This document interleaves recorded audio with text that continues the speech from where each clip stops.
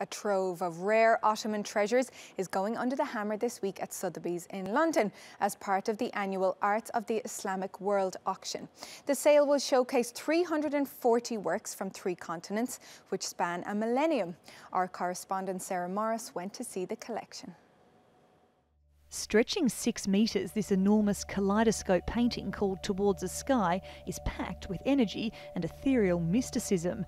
It's a painterly tour de force for its Turkish-Jordanian artist Princess Faranlisa Zeid, who is regarded as one of the finest female painters, not only of the region, but also in art history. She was known to really immerse herself into her painting. So when she painted, she was almost like a dervish in constant meditation. And she would say sometimes, I only know the result of my paintings once I paint for hours and I stop and look at it, and then I can actually really grasp what I finished in the end. It's not just paintings that feature in this sale. There is a sumptuous variety of big-ticket items, from Ottoman weapons to ceramics. The art on display was produced during the rule of multiple Islamic empires from the 9th to 19th centuries. Unseen for decades and up for auction for the first time, these rare textiles illustrate the richness and diversity of Ottoman taste from the 1500s onwards.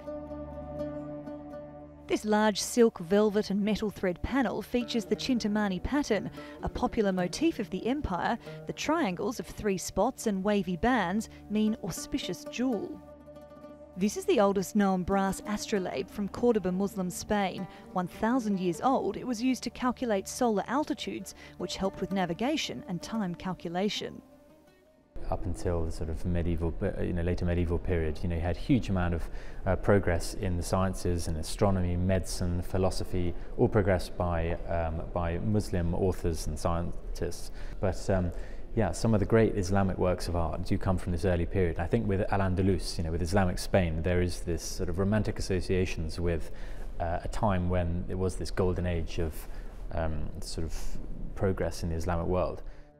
The past decade has seen enormous growth in the Middle East art market. The appeal is broad and global, with collectors from the US to China. Museums have also shown enthusiasm, with the Louvre in Paris and the Met in New York expanding their collections.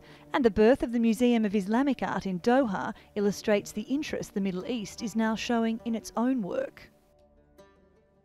This room is full of Orientalist art, in other words, paintings depicting scenes in the Middle East, but the artists themselves were actually European. And at the time, photography was just in its infancy, so the legacy these works leave behind is not just beautiful, it's also an incredibly useful glimpse into the history of Middle Eastern life. This early 1800s work by Bohemian painter George Opis is the headline piece of Sotheby's Orientalist sale. Large, lavish and exquisite in its minute detail, it shows the annual Hajj pilgrimage. Nowadays, the Hajj is under the authority of Saudi Arabia, but at the time, in the early 19th century, it was under the authority of the Ottoman sultans. So this has a distinctly Ottoman flavour. And all the dignitaries and characters that you see are in fact attired in Ottoman costume. And all the details, including the weapons, are all Ottoman. So it's an interesting historical document of the Hajj at the time of the Ottomans.